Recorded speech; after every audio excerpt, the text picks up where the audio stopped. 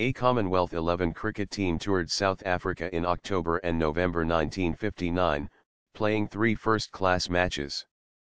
Captained by Dennis Compton, the Commonwealth XI included several well-known players such as Tom Graveney, Brian Close, Bert Sutcliffe, Frank Tyson, Godfrey Evans, Roy Marshall, Bob Simpson and Ian Craig. The first match was against Transvaal at the New Wanderers Stadium in Johannesburg, and this was drawn after Jonathan Fellow-Smith scored a century in each innings for Transvaal. Next, the Commonwealth XI defeated a combined Transvaal 11 by 3 wickets at the Loftus Veerveld Stadium in Pretoria.